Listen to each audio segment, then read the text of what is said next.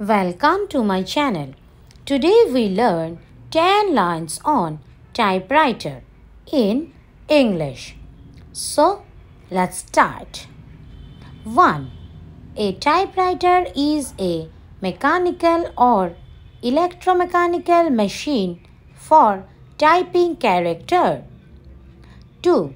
A typewriter is a machine that is for typing on a piece of paper instead of writing by hand. 3.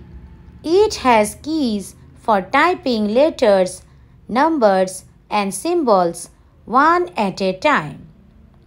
4. Typewriters were created in 1829. 5.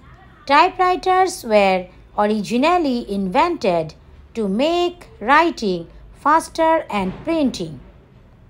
6. A typewriter does not have computer memory. 7. As with writing with a pen, it is difficult to correct mistakes. 8. The first commercial typewriters were introduced in 1874. 9.